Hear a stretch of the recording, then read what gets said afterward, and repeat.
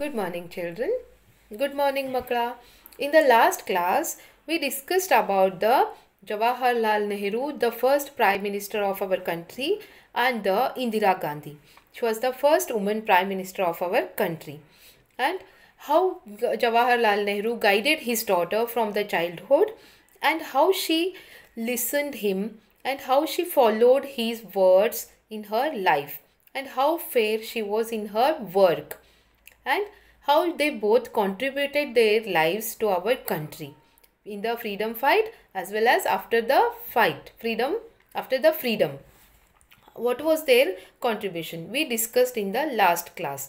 So today we are going to learn the lesson An Unusual Birthday Present, which is, what is the lesson name? An Unusual Birthday Present. Central Prison Nehru. Central Prison, just a minute, Naini, October 26, 1930. It was written on October 26, 1930 from Central Prison, Naini. Naini is a place where Central Prison means a central jail is located. From there, on October 26, 1930, Jawaharlal Nehru wrote this letter to Indira. Okay, my dear Indira, on your birthday, you have been in the habit of receiving presents and good wishes. Good wishes you will still have in full measure.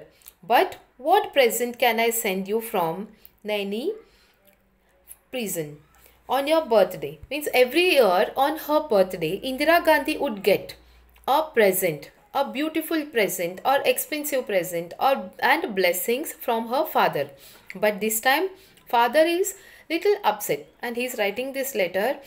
On your birthday, you have been in the habit of receiving good presents and lots of good wishes. Good wishes you will still have in full measure. ಇವಾಗ ನಾನು ನಿನಗೆ ತುಂಬ ಆಶೀರ್ವಾದನ ಕಳಿಸ್ತೀನಿ. I can send you so many wishes, but what will I send you the present? ನಾನು ಏನು ನಿನಗೆ ಉಡುಗೊರೆ ಕಳ್ಸೋಕ್ಕಾಗತ್ತೆ? ಇಲ್ಲಿ ನಾನು ಜೈಲಲ್ಲಿದ್ದೀನಿ. From Naini prison. Prison means jail. My presents cannot be very material or solid. They can only be of the air and of the mind and spirit. ನಾನು ಕಳಿಸೋ ಉಡುಗೊರೆ ನಿನಗೆ ಬರೀ ವಸ್ತುಗಳು ಆಗಿರಲಿಕ್ಕಿಲ್ಲ. I may not send you a material or a solid present. Material means any dress, any other items like earrings, chain, or any solid or materials I may send you. But this time my presents will not be the material or solid. They will be in the air. They will be in the air and in the mind and in the spirit. ಅಂದರೆ ಗಾಳಿಲಿ, ನಿನ್ನ ಮನಸ್ಸಲ್ಲಿ, ನಿನ್ನ ತಲೆಯಲ್ಲಿ ಇರೋಂತಹ ಒಳ್ಳೆಯ ಉಡುಗೊರೆನ ನಾನು ನಿನಗೆ ಕಳಿಸ್ತಾ ಇದ್ದೀನಿ. Such as a good fairy might have bestowed on you things that even the high walls of prison cannot stop. Such as a good fairy might have bestowed on you. ಅಂದರೆ ಒಬ್ಬ ಆಕಾಶದಿಂದ ಬಂದಂತಹ ಒಬ್ಬ ಫೇರಿ ಅಂತಂದರೆ ಒಬ್ಬ ದೇವರ ಇದರಿಂದ ಬಂದಂತಹ ಆಸ್ಥಾನದಿಂದ ಬಂದಂತಹ ಒಬ್ಬ ದೇವದೂತಳು ನಿನಗೆ ತಂದು ಕೊಡಬಹುದಾದಂತಹ ಕೆಲವು ಮಾತುಗಳನ್ನು, ಆಶೀರ್ವಾದಗಳನ್ನು ನಾನು ನಿನಗೆ ಕಳಿಸ್ಕೊಡ್ತಾ ಇದ್ದೀನಿ. ಆ ಆಶೀರ್ವಾದನ ಈ ಜೈಲಿನ ಗೋಡೆ ಕೂಡ ತಡೆಯೋಕ್ಕಾಗಲ್ಲ. ಆಶೀರ್ವಾದಗಳನ್ನು ಈ ಜೈಲಿನ ಗೋಡೆ ಕೂಡ ತಡೆಯೋಕ್ಕಾಗಲ್ಲ. ಅಂತಹ ಆಶೀರ್ವಾದನ ನಾನು ನಿನಗೆ ಕಳಿಸ್ತಾ ಇದ್ದೀನಿ.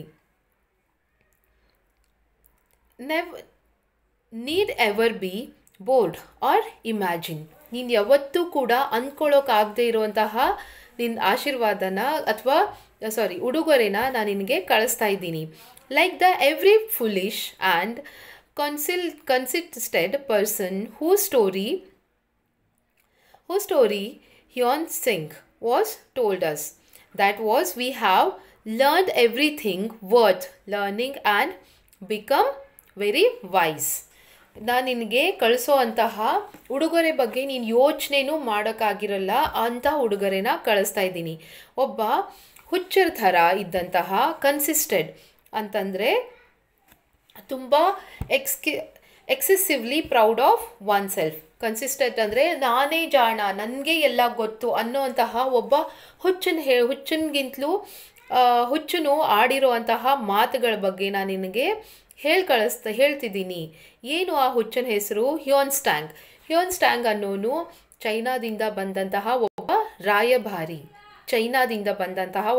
ರಾಯಭಾರಿ.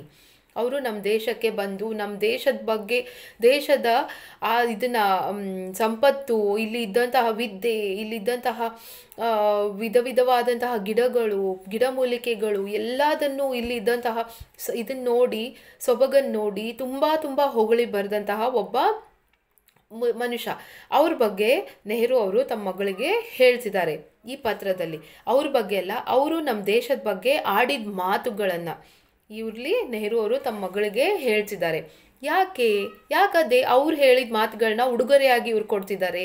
ಯಾಕಂದರೆ ನಾನು ಮೊದಲು ಅನ್ನೋಕ್ಕಿಂತಲೂ ನನ್ನ ದೇಶ ಮೊದಲು. ನನ್ನ ದೇಶದ ಬಗ್ಗೆ ನಾವು ತಿಳ್ಕೊಂಡಷ್ಟು ಕಡಿಮೆ. ನಮ್ಮ ದೇಶಕ್ಕೆ ಸಾಕಷ್ಟು ಇತಿಹಾಸ ಇದೆ. ನಮ್ಮ ದೇಶದಲ್ಲಿ ಸಾಕಷ್ಟು ರಾಜರು ಆಳೋಗಿದ್ದಾರೆ.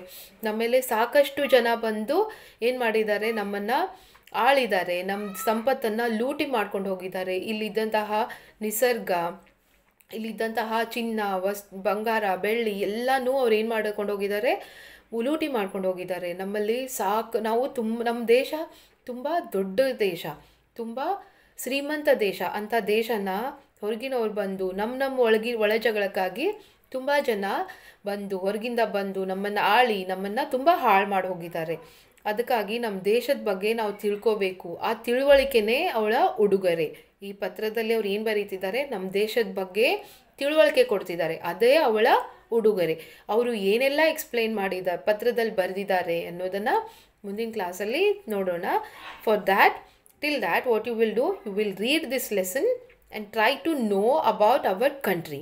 Okay children, we meet in the next class.